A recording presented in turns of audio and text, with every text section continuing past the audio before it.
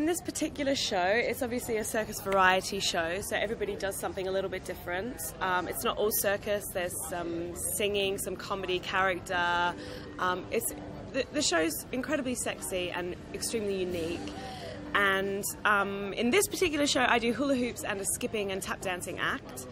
So yeah, it's quite cheeky, it's fun, it's sparkly, it's quite tricky.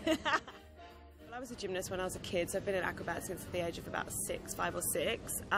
So basically, yeah, I mean, I did lots of performing arts as well, and I thought I wanted to be an actor, but then I discovered circus and was like, oh my god, brilliant! You can sort of combine the two things, performance and skill-based performance, I guess. So yeah, and then I went to NICO in Melbourne, the National Institute of Circus Arts, and did a 3-year course there, and then yeah, then was in the first year to graduate, which is 2003, so it had just started. It's a little bit naughty, it's a little bit fun, and it's magic, actually. Come along, it's going to be a blast.